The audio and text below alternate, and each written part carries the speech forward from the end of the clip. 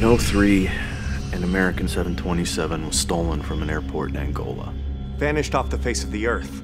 You're suggesting that this is that plane? I'm saying a 727 disappeared like, what, 9 years ago, and I woke up on one tonight. We don't know why we're here or how we got here, anything. It's like some kind of dream. We need to talk to the pilot. If there even is one. They don't even fly these anymore. What do you mean? This really is that airplane? This is that stolen airplane?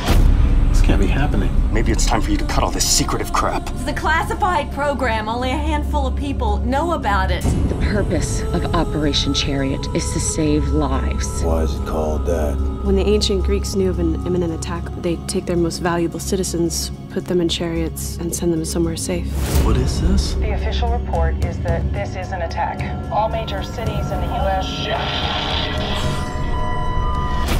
Look, you're in a specially equipped 727 capable of flying over 60,000 feet, and that's the only chance you've got.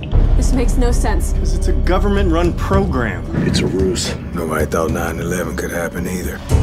Something's gone wrong. You've been flown into secured airspace without authorization. Shit, man. Why would they think we're hostile? They look like a 9/11 plane. People are dead! Somebody tell me what's going on down there! I'm gonna kill all of you! Are we gonna crash? Oh my god. Why are you doing this? We're gonna be shot out of the sky if we do not put this thing down. What you don't understand is you can't land.